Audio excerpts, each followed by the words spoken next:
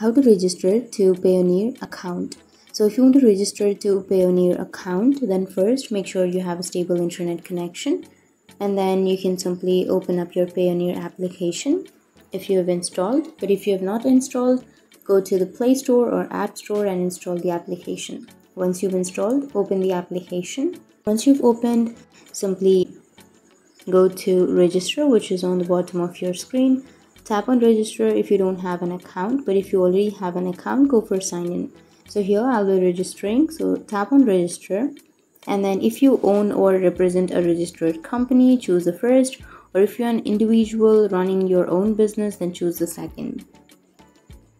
And then tap on next, and then you need to enter your location, and then tap on next again.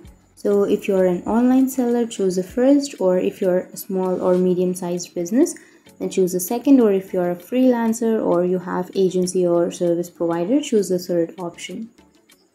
Tap on next again, and here if you want to get paid by e-commerce marketplaces or clients while withdrawing your funds, then you can choose the first, or if you want to pay the global contractors, choose the second.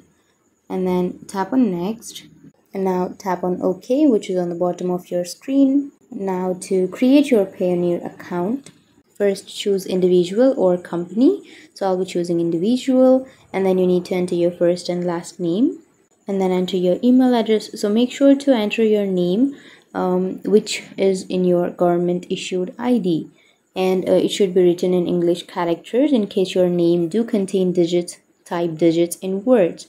So make sure that the first name and the last name is used in your government issued ID, and then enter your email address, and again re-enter your email address and enter your date of birth. And then once you've entered all of the information, tap on next. So make sure you have not used your email address previously, because if you have used, you need to use another email address or the new email address. And once you tap on next, it will take you to this kind of page, and here you need to enter your country or your country code or your country name, and then you need to enter your street and number.